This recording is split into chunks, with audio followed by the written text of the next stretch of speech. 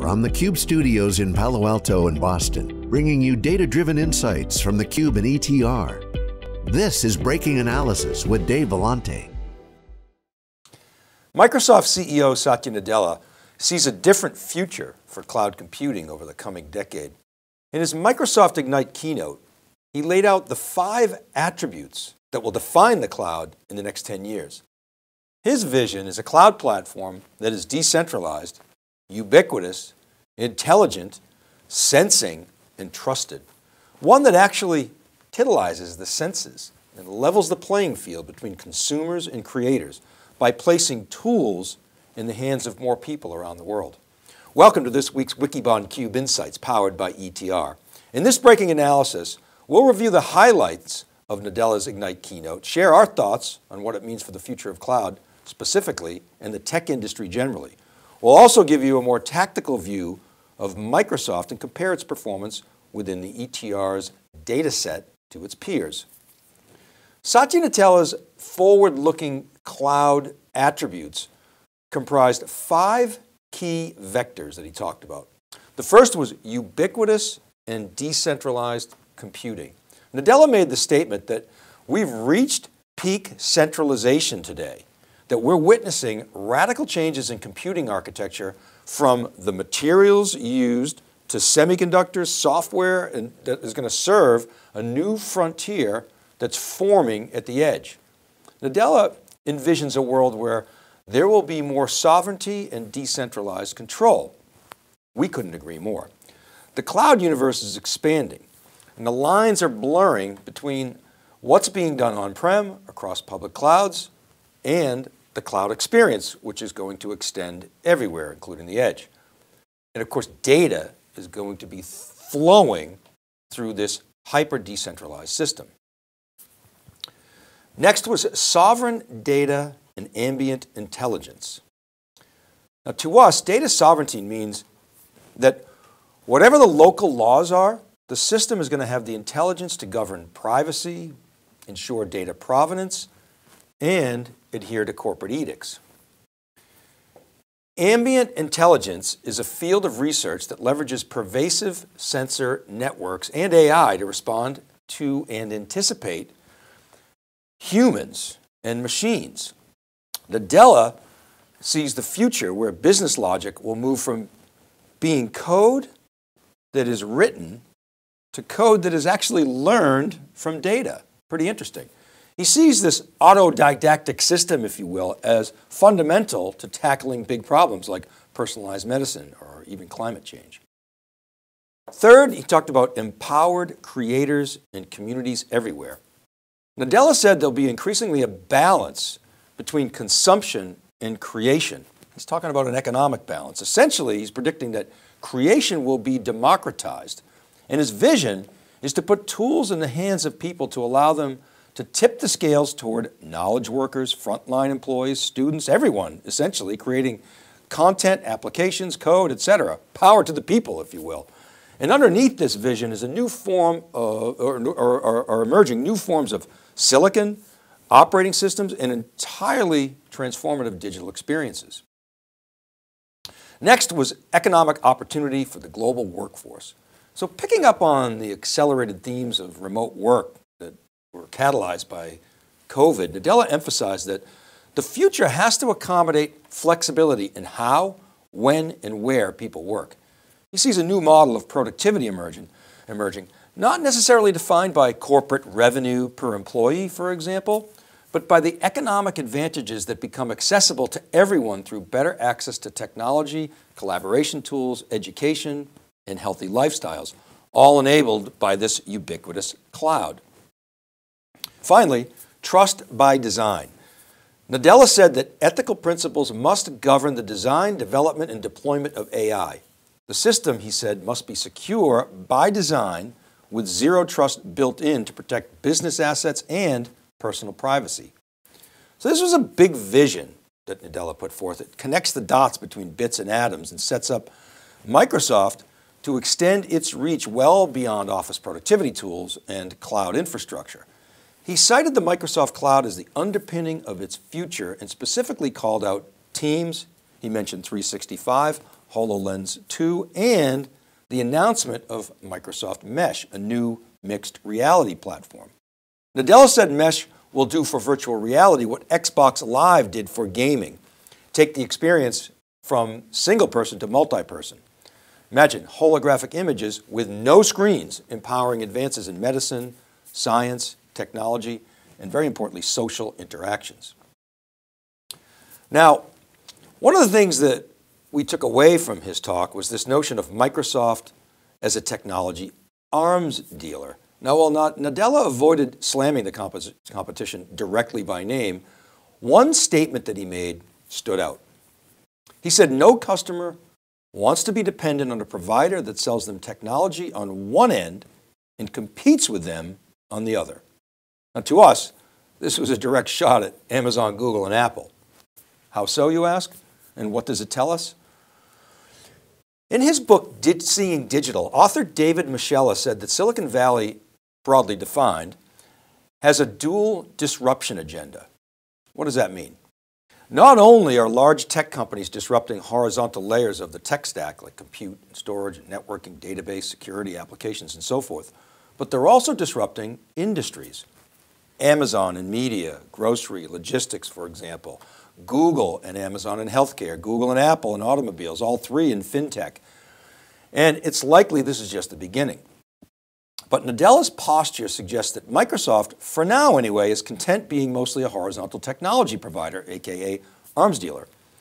Now, there are some examples where you could argue that Microsoft sort of crosses the line, maybe as a games developer or as a SaaS competitor. Do you really want to, if you're a SaaS player, do you want to run your system on Azure and compete with Microsoft? Well, it depends.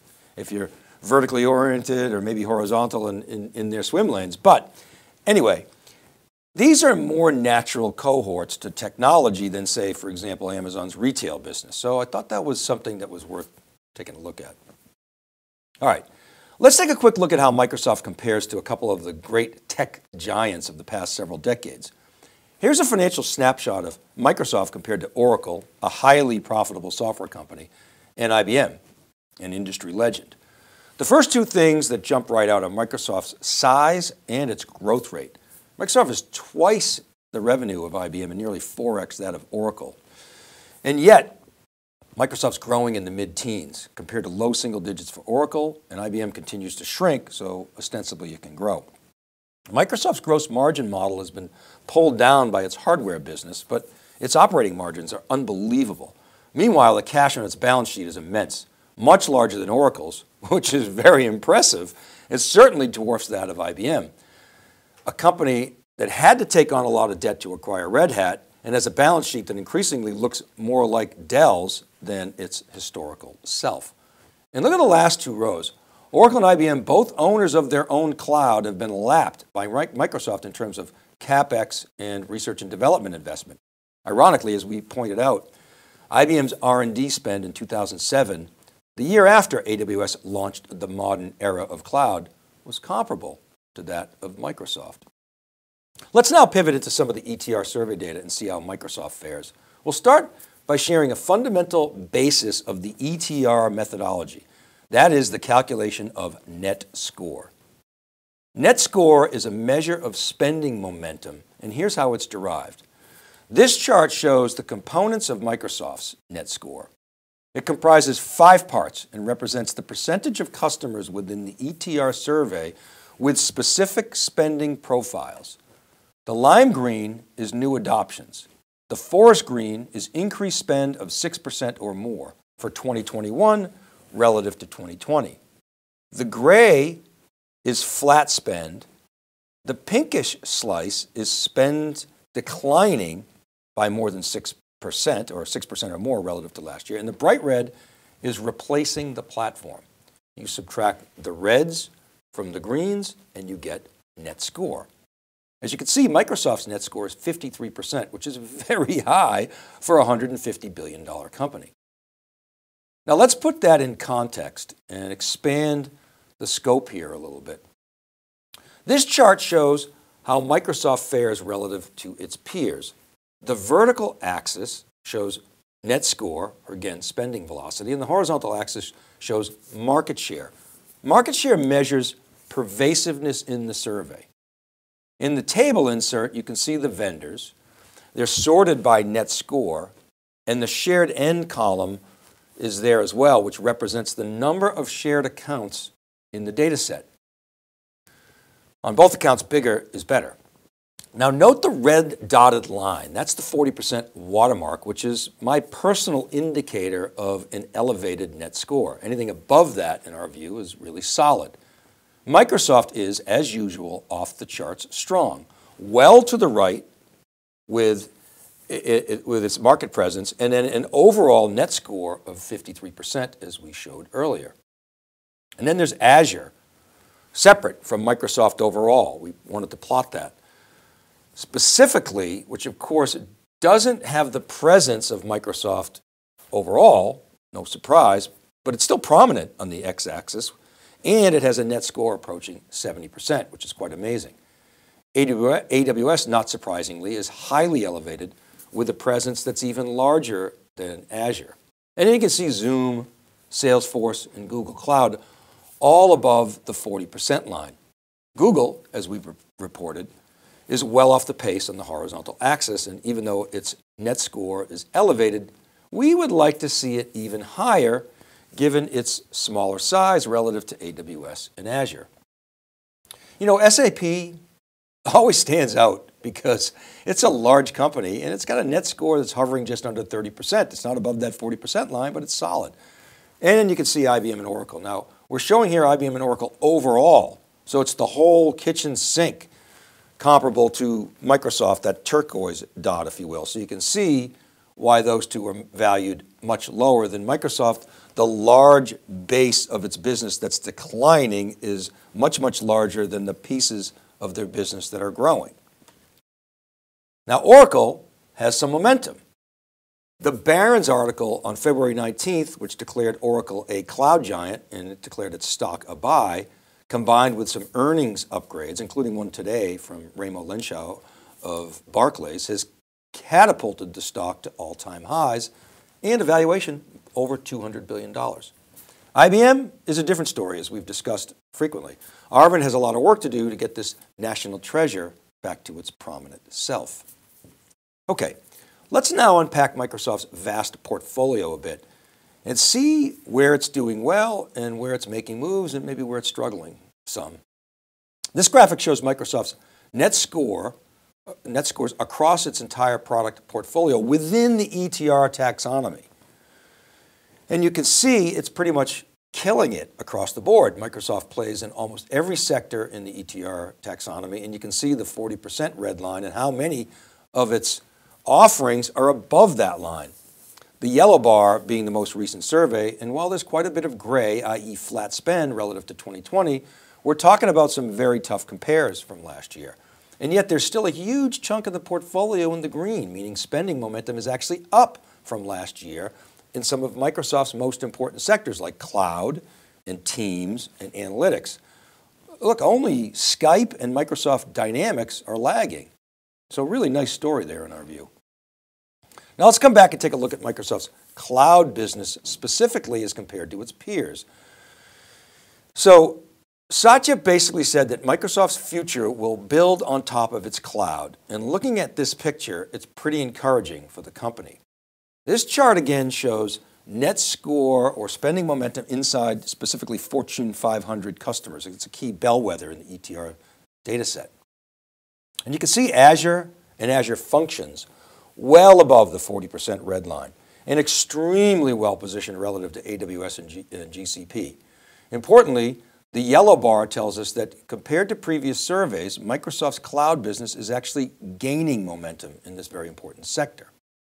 Now, other notable callouts on this chart, VMware Cloud, which is its on-prem hybrid cloud, and VMware Cloud on AWS, which is reportedly doing well, but off from the momentum of its highs last spring. You can see Oracle jumped up, indicating cloud momentum, but still well below the performance of the largest cloud players. The IBM cloud appears to be a non-factor in this survey, and as we previously stated, we'd like to see IBM recalibrate the financials for its cloud business and come up with a reporting framework that better represents the prevailing mental model of cloud computing. We think a cleaner number would allow IBM to build on the Red Hat momentum. I'm not sure what to make of the HPE boost. It looks significant, but in digging into the data, it's only 17 data points. But look, 17 within the Fortune 500 companies is not terrible. And HPE's net score in that sector is more than double its overall cloud net score. So that's positive, we think. Okay, let's wrap by looking at how customers are thinking about multi-cloud adoption. And really this data that we're about to show you is simply asking customers about clouds they're using versus any type of long-term vision. So it's a good representation of what's happening today and what CIOs are thinking about in the near future, particularly over the next 12 months. The survey asked customers to describe their cloud provider usage and strategy. You can see that only 14% of the survey respondents have exclusively a mono-cloud strategy. But now add in another 22% who are predominantly single cloud, and you now have more than a third of the customer base gravitating toward mono-cloud. Another 14% say they're concentrating cloud providers more narrowly. Now on the flip side, you got a big group, 29%, that are moving toward multi-cloud. And if you add in the additional 16% who say they are and will continue to be evenly spread, 45% of the survey is solidly headed in that direction. So it's a mixed picture. What's the takeaway? Well, we think Andy Jassy is right when he says that while many customers use more than one cloud, they tend to have a primary provider and have something like a 70-30 or even 80-20 split between primary and secondary clouds. Now we think, however, that this will change, but only to the extent that the vendor community is adding value on top of the existing hyperscale clouds. What we're saying and have been saying is that there is a real opportunity to create value on top of the cloud infrastructure that's being built out by AWS, Google, and Microsoft. Instead of fearing cloud, the vendor community should be embracing it, creating a layer on top, abstracting away the underlying complexities associated with cloud native, exploiting cloud native, and then building on top of that. Snowflake's data cloud vision is right on, in my view. We can envision virtually every layer of the stack following suit. Look, even within database, there are opportunities to identify more granular segments across clouds. For example, despite Snowflake's early multi-cloud lead, you're seeing competitive firms like Teradata begin to architect a system across clouds that can query data warehouses from distributed locations, including on-prem, as part of what they refer to as a data fabric. Sounds kind of like Snowflake's global data mesh, or maybe better, Zhamak Dehghani's data mesh. Yeah, sure, but Teradata has capabilities that Snowflake doesn't. For example, the ability to do complex joins, and we can see plenty of market for both companies to differentiate. And why shouldn't a similar vision extend from on-prem across clouds to the edge for data protection, security, governance, hybrid compute, analytics, federated applications? A huge market that the hyperscale providers are likely too busy worrying about their own walled gardens to start building across on top of their competitors' clouds. So Dell, HPE, VMware, Cisco, Palo Alto, Fortinet, Zscaler, Cohesity, Veeam, and hundreds of other tech companies, including, by the way, IBM and Oracle, should be saying thank you to AWS, Google, and Microsoft for spending all that money to build out great infrastructure on which they can build value, tap for future growth. And many of you will say, hey, we're already doing this. Okay, I'll be watching to see the ratio of real versus slideware, because generally today, in my opinion, the denominator is much larger than the numerator. So when that ratio hits 1x, we'll know it started to become real. Okay, that's it for today. Remember, all these episodes are available as podcasts wherever you listen, so please subscribe. I publish weekly on wikibon.com and siliconangle.com. Please comment on my LinkedIn post, or you can tweet me at dvellante, or feel free to email me at david.vellante@siliconangle.com. And don't forget to check out etr.plus for all the survey and data science action. This is Dave Vellante for theCUBE Insights, powered by ETR. Be well, thanks for watching, and we'll see you next time.